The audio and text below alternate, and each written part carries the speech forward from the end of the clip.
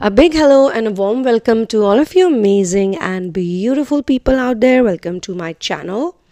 In this particular channeling session, I'm going to be talking about the mirrored energy of the masculine and the feminine collective.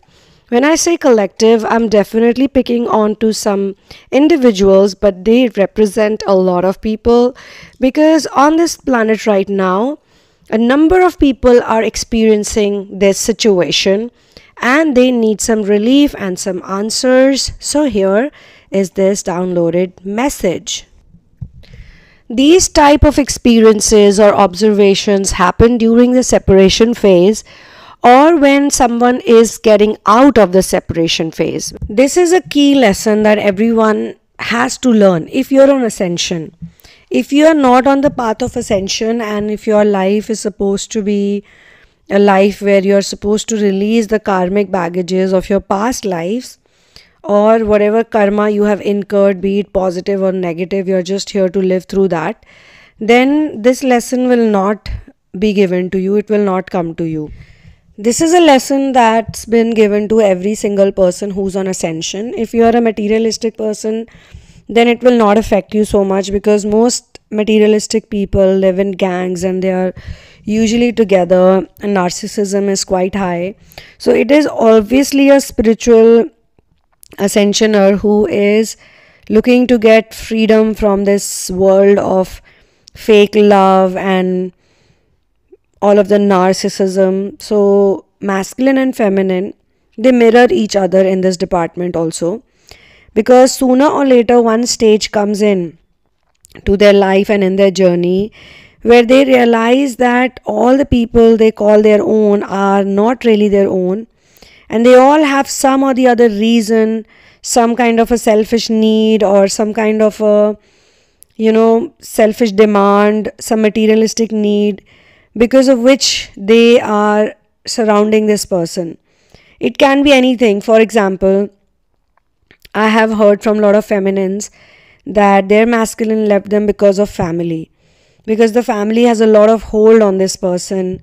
They make all their decisions because of family, or they cannot live without the family, or they want to be in a certain setup which is very worldly, which fits the worldly rules and operations, which fits the choice of religion or caste or creed or whatnot, and status sometimes, and age and this and that. So that's why the masculine did not choose me. They chose somebody that the parents or the family members or the relatives or the friends were okay with. Alright, that is what masculine did because they are under those influences of the worldly world. When the feminine or the female, sometimes this happens to the females and sometimes this happens with the males as well. Because on my channel I have noticed a lot of men also who have expressed their views. So I definitely cannot say that this is only happening to women. But the population of women is higher sometimes. But at the same time, the population of toxic feminines is also quite high on this planet. And these toxic feminines have caused a lot of havoc while playing roles of mother, sister, friend, or wife. And who are they torturing? Who are they troubling? Obviously men. So misogyny is not something which I have seen only been practiced by men. Misogyny is something which also a lot of women are practicing right now, and they pass it on. They pass on the hatred, they pass on the pain, suffering. Instead of stopping it where it should stop with them, they give it to their daughters and to their granddaughters, and it keeps spreading. So of course we need to heal the masculine on this planet, but for that we need to first heal the feminine. However, it's the feminine that can heal the masculine because they are mirrors of each other. So yes, there are a lot of patriarchal men which are ruling this planet. We cannot deny that. The feminines are suffering, the masculines are suffering. But people who are realizing this suffering are the people who are on ascension. And for them, the gender rules don't apply. They don't care about the gender. So we also don't care about the gender. We only care about the energy. So many a times I've been told by men and women both that their partners made the choice based on whatever their family was showing it to them, and they felt that it's only happening to them, as in those people. They don't know when they start doing inner work, or when they are in separation, when they are completely relying on their own relatives or biological connection. That's when they realize, or when it hits to them, that they are also living in the same type of reality. Even they are dependent on the narcissistic family members, or they have been pleasing the narcissistic family members since childhood. So the masculine or the feminine, whosoever they were dating or whosoever they wanted to be with, they were just mirroring them. And when they realize this, it's a big epiphany, to be honest. It's a life-changing epiphany. And I'm actually picking on energies of men and women who are going through this phenomenon, where they're realizing that all relationships in their lives are actually materialistic and unreal and temporary. But they have to fulfill their responsibility, and they have to understand that they are being placed with those people for the absorption of the same lesson. This is a very important lesson, so that you are ready when you die. When the time of death comes, at that point in time, people feel that, oh my God, all the things that I had been collecting, all the things that I had been crazy for, all the things that mattered to me don't matter at all right now, because there is no body. And once the body is gone, all the things that are associated with the body is also gone. Only those things that are associated with the soul are there, they remain. So my dear friends, both of them are going through this pain, and both of them are crying, both of them are in tears, because they feel very badly betrayed and hurt by their own people, and they realize their own people only care about their own ego and materialistic things. They don't care about them as such, and that's why they never cared about acknowledging them or listening to them or hearing them out, or their stories or their wishes. And in separation, these lessons become more and more clear, become more and more evident, and that's when these people, they actually head towards the other lessons. In some cases, they also understand that one of their biological connection, or if not just one parent, maybe they are surrounded by a bunch of narcissistic people, and one of the person was empathetic, and that empathetic person suffered the most. If you are going through this realization, or if you have already realized it, or if you're trying to understand it, then do comment below and share your experience with the other people in the community and help them out or motivate them more. So a lot of people realize that they had like this one empathetic grandparent or uncle or aunt or father or mother who was surrounded by all of these narcissistic people, and they suffered. They suffered because of them, and they suffered a lot. And because the people I'm channeling, they were not in those energies where they could sense it or understand it or realize it, they may have also misunderstood these people, or they may have also thought that these people are not nice people and maintained a distance, because they were programmed or they were taught by the other adults or other people in the family, hey, your Uncle Joe is crazy, or your Auntie Lily is crazy. She does her own things. Don't talk to her so much. She's a weirdo. Or they don't do anything for the family. They're crazy people. And then you see them doing things for a lot of other people. So it kind of confuses you. Like, why are these people doing so much for others and not for their own family? See, because sometimes people who are doing for others, or they have a mission, they realize that my family members can take care of themselves. Like, they're not handicapped, or they're not like depending on me. They can make their own money. They can live their own life. They're grown-up adults. Why should I serve them like a servant? Instead of serving them, I'd rather serve those who need me, or I'd rather do things that make me happy, because these bunch of people are never going to be happy no matter what I do.